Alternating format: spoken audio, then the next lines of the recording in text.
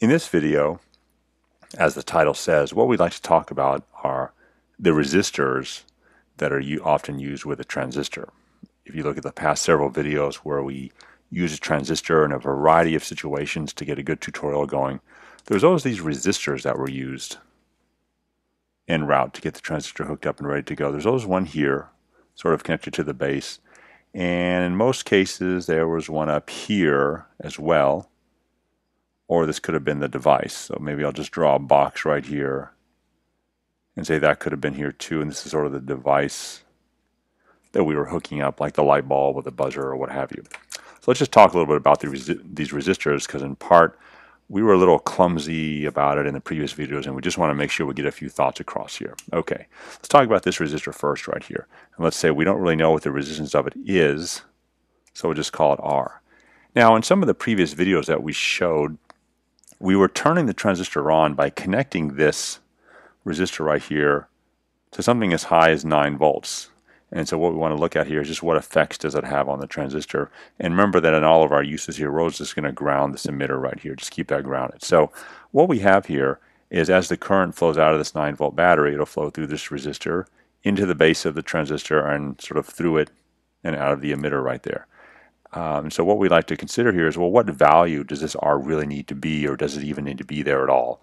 And one reason why we're even putting this video out here is because these transistors, these little black things that we were using here, look like this, of course. They're not indestructible. They can definitely be blown out quite easily if too much current goes through them, or they start getting too hot.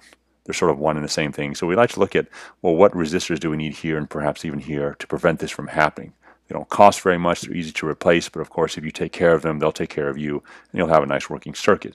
Let's just see what we have here, because there's a bit of interesting circuit analysis to be done here. Okay, so what we have here is if you think of the voltage now that we would see as we traveled from this 9-volt battery down through the emitter right here.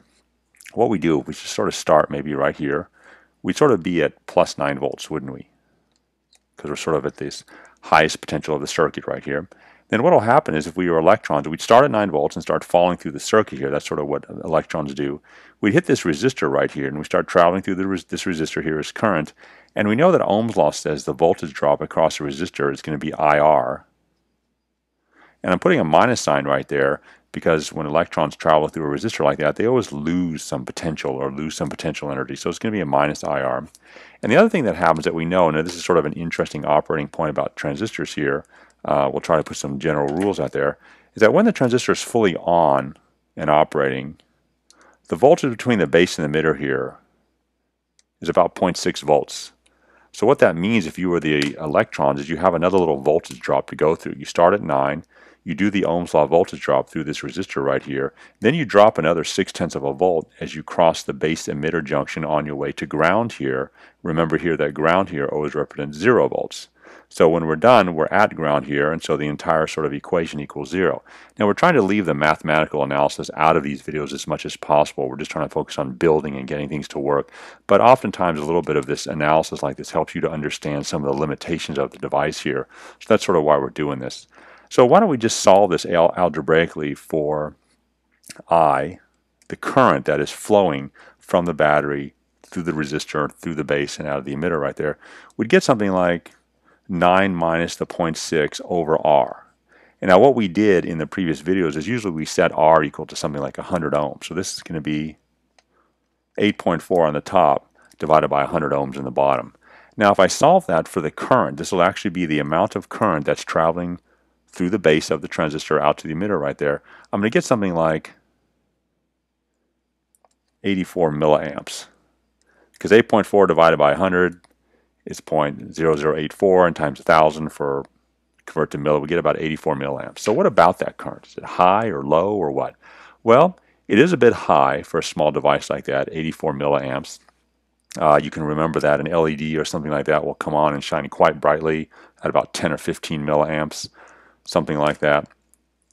And so what we do though is, well, do we need to back off? Do we need to increase this resistance? Because you see, once again, the resistor is in the bottom of this equation right here. So that's typical of Ohm's law. If we increase this resistor right here from 100 maybe to 200 or 1,000, we can definitely cut down on the current and probably still get that transistor to turn on. But we just sort of have 100 lying around in our parts box right there. So is it too high? Well, the other thing you can do that we did is we just looked up the data sheet. The transistors we're using are so-called these 2N2222s here, and we looked up the data sheet and found that the peak base current here, and by peak they mean sort of the current that you would need to not exceed if you don't want to blow the transistor, is 200 milliamps.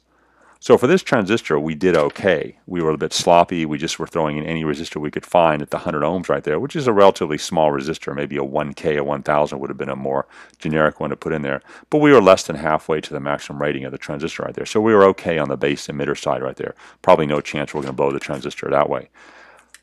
Where I think probably we were the most sloppy was up here on the device, and many times when we were inserting, remember in the previous video, something like a light bulb like that, or the buzzer, or that motor there, we entirely omitted this resistor right here. We omitted this resistor right here. There was no resistor in there at all. That's a bit dangerous to do, because then when the transistor is on, a very similar analysis here would hold, because also across the collector emitter when the transistor is on is also going to be another about a 0.6 voltage drop between the collector and emitter when that transistor is fully on. It can be a different number, but when it's fully on it's about 0.6. And so by the same analysis here, if we completely omitted this resistor, as we did in a lot of cases here, the denominator of this fraction is going to be very small, so the current could get quite large. And on the same data sheet we sort of looked up the maximum current for the collector emitter, and we got another number. It's a bit higher. It's about 800 milliamps. And remember, just for a comparison here, 1 amp is 1,000 milliamps. And so an amp might be something that registers a bit more with you in terms of current magnitudes, 1 amp. Anyway, but by omitting the resistor in here, I think we probably were driving the transistor a bit hard. Now, in some of the circuits that pulse things where the light was flashing on and off, then sometimes you can get away with putting a little more current through the devices than is advertised, because in pulse mode the transistor has time to cool off when the circuit is off. But when the circuit is, say, on constantly, you might need to be more aware of that, because heat starts to build up and the transistor could just start melting down there. So we were a bit sloppy, but also what we kept in mind as we were doing the videos here is these devices, remember, have some of their own resistance. This was in our mind the R. So again, if I take this resistor out, which we could explicitly put in there, and just substitute it with the device, we sort of knew in our minds that when we turn the transistor on, as the current flowed down this way from the collector to the emitter, it was encountering some resistance. It was encountering the light bulb. Now, the light bulb has a very small resistance, only a couple of ohms or something like that, so we were probably risking the health of the transistor by just turning on the light bulb without a resistor in there. Probably okay with the buzzer in there. The buzzer is a quite large resistance there, and we're probably okay with a motor too, although the motor has pretty low resistance as well, maybe 5 or 10 ohms.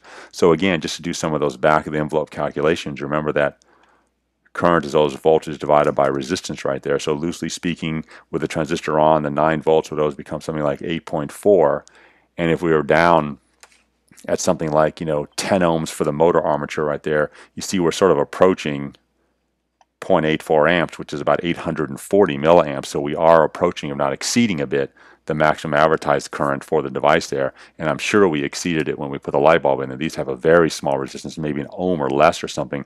So we are sort of looking at maybe pulsing, as much as 10 amps in there, just very briefly in there. But then the resistance of the light bulb also changes when it gets hot, so it's hard to classify. And I'm sure we're pretty safe with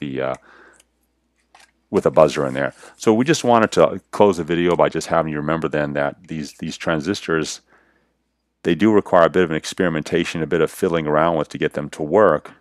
But as you use them like this, just remember that there are 2 resistors, one on the base here and one on the emitter right there. And oftentimes this is the one that's going to go up to your plus power supply, plus V, whatever you're using, 9-volt battery, 1.5-volt battery. Oftentimes the emitter over here is grounded. And just try to keep in mind here that these do have a purpose, usually in just protecting the transistor here. And if you always sort of default to maybe put a 1 kilo ohm resistor in for this here, I think you'll always be okay on the base side right here. And in here, decide what you want to do here. You need to sort of choose what R you're going to use in here. And there's a bit of an interplay, because if you put any resistance in with a light bulb, you'd never get it to turn on, because the light bulbs really need a lot of current in there. And if you start it, if your buzzer isn't coming on loud enough or your motor isn't fast enough, you'll have to decrease this resistance if you include one at all to sort of get the desired properties that you want. And also keep in mind that there are different types of transistors. We use this 2N2222 that's in these small plastic cases here, but there's a much bigger variety of transistors out there. There's just hundreds you can choose from. They come in big metal cans and big cases that can dissipate more heat that could probably sustain some current where these might immediately just melt and blow. So just keep that in mind, these two resistors, what their purpose is for. And we were just a tad bit sloppy in some of the work we did, but we're just trying to get some of the salient features of transistors across to you here.